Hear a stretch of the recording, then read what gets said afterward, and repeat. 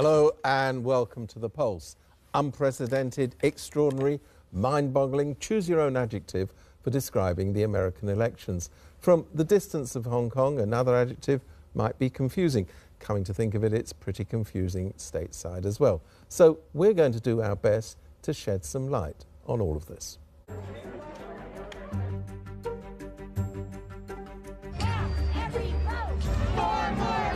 If you count the legal votes, I easily win. If you count the illegal votes, they can try to steal the election from us. Each ballot must be counted. Statements by both candidates in the United States presidential election this morning Hong Kong time were pretty much in character, with former Vice President Joe Biden essentially referencing the Constitution and President Donald Trump aggrieved that it doesn't look like he'll get the win he craves. Several U.S. TV networks found the president's comments so dubious that they simply cut away from him. So far, there's no landslide victory for either side. The hoped-for Democrat blue wave did not happen, which, at least as the count continues, casts a shadow of uncertainty over the country. A record high number of Americans have voted in this year's election. The U.S. Elections Project says that more than 100 million early votes were cast, either by mail or in person. That's more than two-thirds of the total number of votes cast in 2016. The project also predicted an overall record turnout of about 150 million, around 65% of eligible voters, the highest since 1908. With the majority of uncounted votes in both Georgia and Pennsylvania, either one of which Trump needs for an outright win, due to come in from pro-Democrat areas, the dynamic is strongly in Biden's favor. The Democratic challenger is also well ahead of Trump in the popular vote by some 3.5 million votes. At the moment, Biden has over 73 million votes, the highest number ever received by a presidential candidate, and Trump over 69 million. It's the 7th time in 8 elections that a Democrat has won the popular vote. However, the presidency isn't decided by the popular vote, but by the Electoral College, in which each state has a set number of votes to award a candidate. At the moment, if we don't count Arizona as a confirmed victory for Biden, he's taking the lead with 253 electoral votes. Trump has 213. Biden only needs 17 more votes to reach 270 and win the presidency. All eyes are on toss-up states including Arizona, Nevada, Pennsylvania, and Georgia as ballot counting continues to narrow gaps between the two candidates. In Georgia and Pennsylvania, President Trump's lead has been diminishing by the hour. In Arizona, he has been catching up. Since election night, sporadic protests have broken out across the country.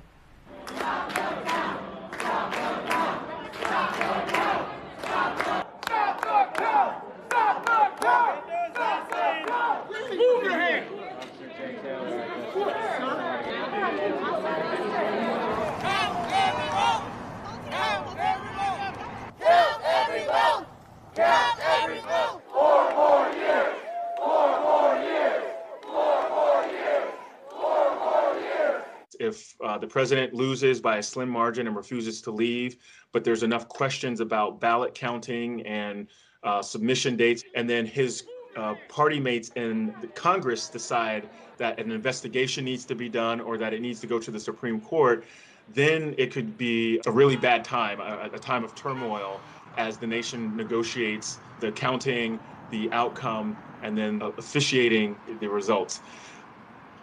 In this neck-to-neck Trump-Biden contest, we've seen historically high campaign spending. And the critical question is, are we seeing power shifts in the Congress? The party with a majority in the Senate can determine the success or otherwise of the next president's legislative agenda. In this election, the Democrats vowed to flip the Senate. They need to gain at least 3 more Senate seats to get a majority. Again, Georgia comes into play, with 2 Senate candidates likely to be decided by runoff contests in January. There's not likely to be much of a power shift in the lower house. The Democrats maintain their majority in the House of Representatives. While the status quo could be maintained in Congress, that is seeming increasingly unlikely in the White House. We'll take a closer look at New York to find out how Asian Americans evaluate the past 4 years of Trump's presidency and who they've picked to lead the country next. Every vote counts. New York City is home to the largest ethnic Chinese population in the United States, with 12 Chinatowns. There are about 235 million eligible voters in the United States based on the 2019 census data. So out of that, 5% are eligible Asian American voters. And then among all eligible Asian American voters, Chinese voters consist 23% of that. This president paid 50 times the tax in China, has a secret bank account with China, does business in China. I don't make money from China. You do. I don't make money from Ukraine. You do. What issues did Chinese Americans in the city consider most important in this year's election? 美国的福利在全世界是不错的，所以大家移民美国。那美国今天现在变得疫情这样，也实在是很可惜。所以我这次我想换一换，我觉得拜登还不错。个人喜欢川普，因为他可能会经济抓得比较好一点吧。On election day, voting queues in this Chinatown in Flushing, Queens were short. We asked voters how they feel about this year's election and found that some are switching parties. This is the most important 4 years for the American people. Yeah, you can have own choice, but I think Biden gotta be responsible. 4 years ago, I voted Trump. I think he can make change, big change, but be honest, it's not the right thing to do that. So. 我上一次大选的时候，我选的是Hillary。民主党Democrat。今年呢？今年我选择了共和党，因为什么选共和党呢？因为就是那个税率很低的啊。如果说选Joe Biden的话，利率很高。Sunny Xiao is a researcher at AAPI Data, a publisher of demographic data and policy research on Asian Americans and Pacific Islanders. In September, the center published a survey of Asian American voters' preferences and concerns. And so since 2016, we've been tracking how many Chinese American voters are self-identified as Republican versus Democrats. So in 2016, the number for Chinese voters is that 13% of them identify as Democrats. And in 2018, the number was 34%. And this year, the number was 38%.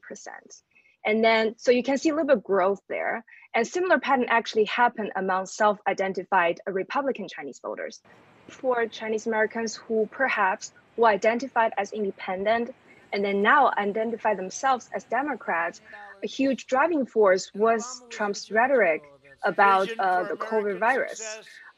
His rhetoric about calling it the China virus has made them think that if they don't make their voice heard, meaning voting Donald Trump out of the office, their children will have to grow up in a very biased and racially discriminated environment, and that's something they don't want to see.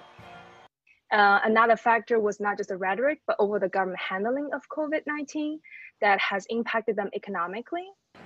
A lot of Chinese Americans are small business owners, so they really depend on government's policy regarding those businesses, and that's why they really focused on the economic policy this year compared to any other election. Although some Asian American voters are switching from the Republicans to the Democrats, one group that is increasing support for the GOP is that of Hong Kong immigrants. It's been estimated that around 40,000 ethnic Chinese in the city are from Hong Kong. The 2019 Hong Kong protests sharply divided the community. This is Manson Lai, RTHK's The Pulse, reporting from New York City. Lee Ping-wing owns a bakery in Rego Park, Queens. He and his son Han Lee both support Donald Trump. 有28年啦，1992年10月27號嚟嘅，今年69啦，今個月70㗎啦，做呢行我45年啦。Donald Trump 比較個人機警靈活性啲，即係起碼對我哋民生有一個希望有個轉變咯。你邊個做總統，我哋都要納稅嘅，但係即係起碼安定嚟做生意啊，生活咁解啫。你想佢會做到啲乜嘢咧？我疫情搞好啲啦，民生個個有工做啦，呢啲在所難免必然嘅啦。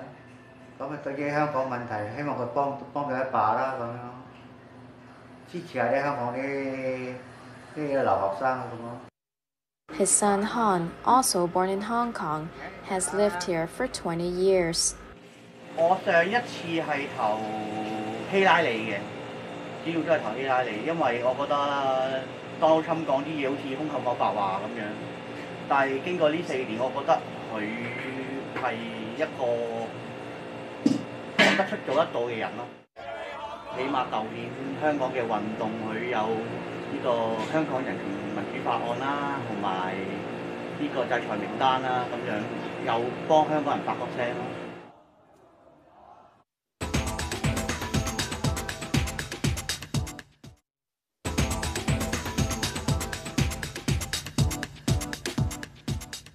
Welcome back.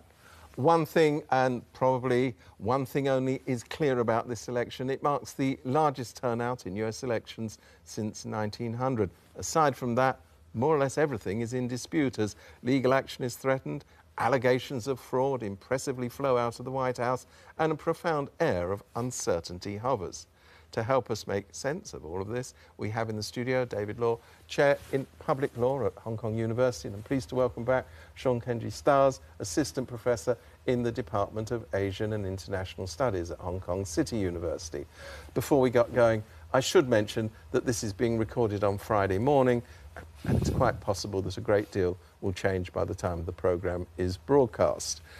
I don't think we can disagree on that point. But let me ask you first, what do you think, given what we know about the election, it tells us about America and where America is at the moment?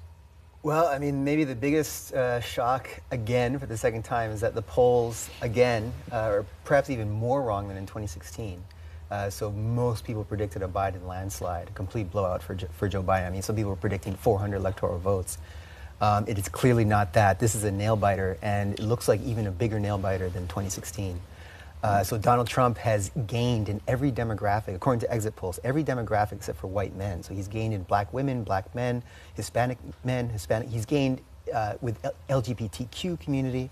So, I mean, one thing that has been said over and over again over the past 4 years is that Trump's coalition is basically a bunch of white supremacists, white nationalists, racists, and so on. Now, of course, there is a sizable chunk of his coalition that message appeals to, but clearly there's other things going on.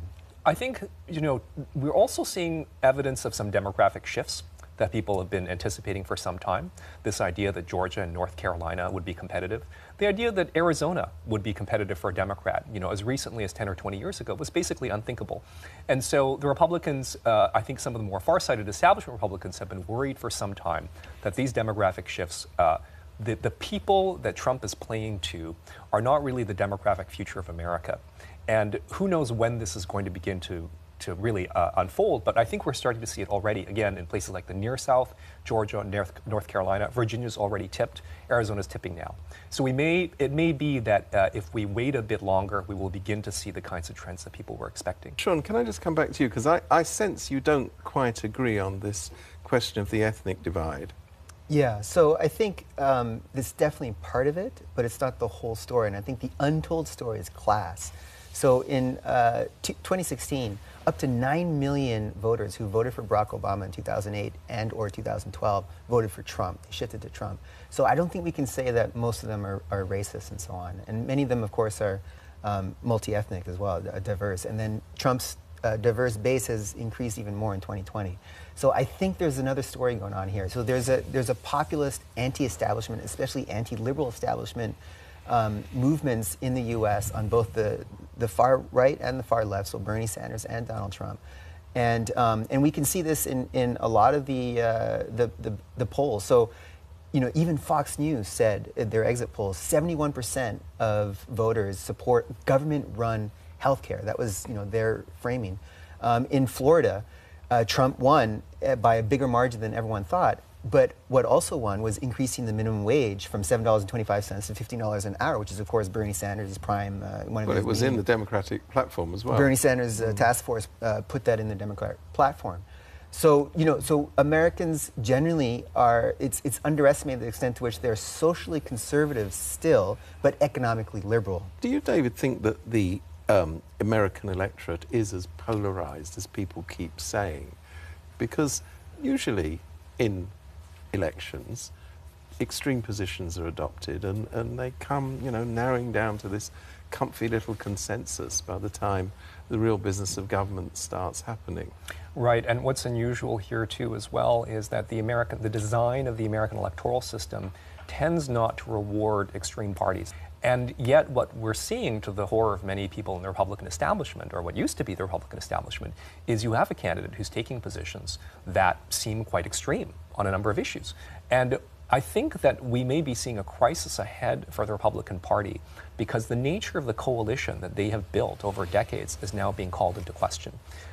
Precisely because you have a candidate who's taking what seems like relatively extreme positions and is running up pretty good numbers, but maybe just short of a majority. And again, with these demographic shifts we're seeing, a lot of Republicans, the Bush family is among them, very concerned that this is not going to work with non-Cuban American Latinos across the country.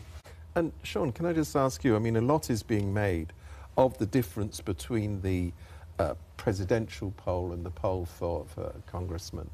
I mean, and the markets, the financial markets, seem to be very happy. They say, oh, well, we might have a Biden presidency, but we'll have a Republican Senate. This provides a balance. Do you think voters were actively looking for a balance in the system of governance? No, so I think voters are looking for economic policies that help their living standards, and Joe Biden didn't deliver. So he even though $15 minimum wage is part of his platform, he never talked about it. He never ran on that. And so, I mean, it's unbelievable that the Democrats have lost seats in the House and they are not able to flip the Senate. I mean, everyone predicted they would be able to flip the Senate, but they're even losing seats in the House. So I think, and so this whole strategy since the 1990s, really, if you go back to Bill Clinton, his whole strategy was to sort of move from working class economic issues more towards a professional managerial class and moderate Republicans. So he's trying to bring moderate Republicans into the fold. And Biden is sort of the culmination of this. They called it the Biden Republicans, and this has completely failed. So 90% of Republicans in 2016 voted for Donald Trump. In 2020, 93% of Republicans voted for Donald Trump.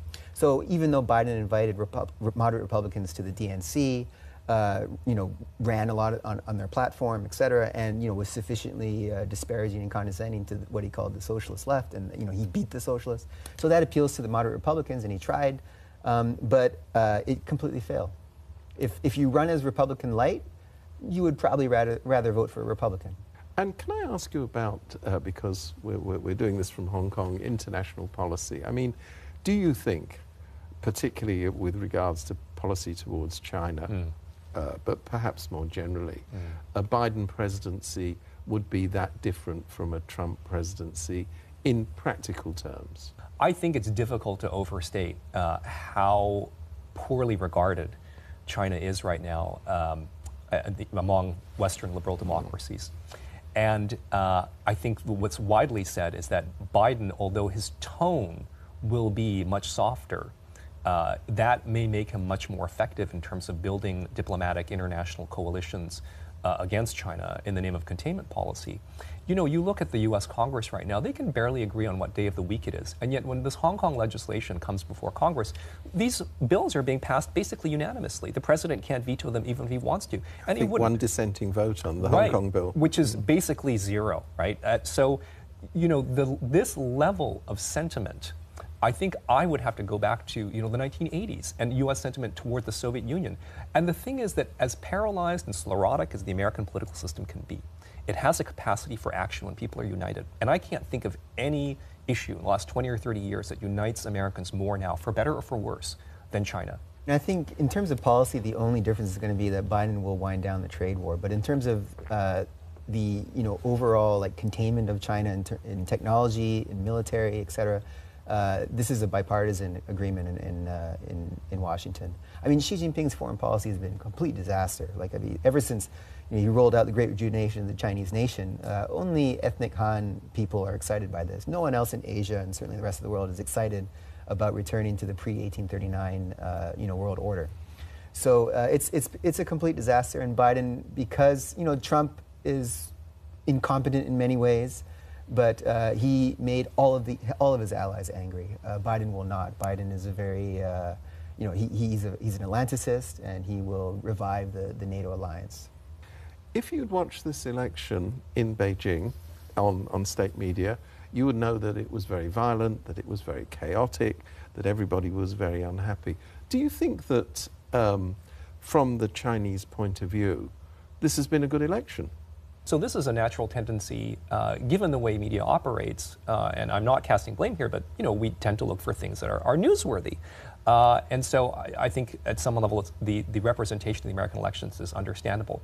But I think that if we see a peaceful transition of power in a relatively short period of time, and I remain hopeful that that's exactly what's going to happen, once again, America will show that the elections give people a capacity for peaceful regime change. If enough people are unhappy enough, what elections do is they give them a chance to peacefully replace the government. And so you don't have to resort to violent resolutions of what is essentially political conflict. And there are a lot of lessons to be drawn in a lot of places, including Hong Kong, from that. And the lessons you draw? I'm not quite as optimistic about the future of the United States right now. Okay. There's polarization both between the Republican Party and the Democratic Party, but also within the two parties. I mean, Trump basically did a hostile takeover of the Republican Party, and so for most of the past 4 years, most Republicans have completely fallen in line. But if Trump is booted out of the White House, there's going to be another civil war in the Republican Party between the populists and the establishment, and the same thing in the Democratic Party. I mean, the people who supported Bernie Sanders are not going away anytime soon.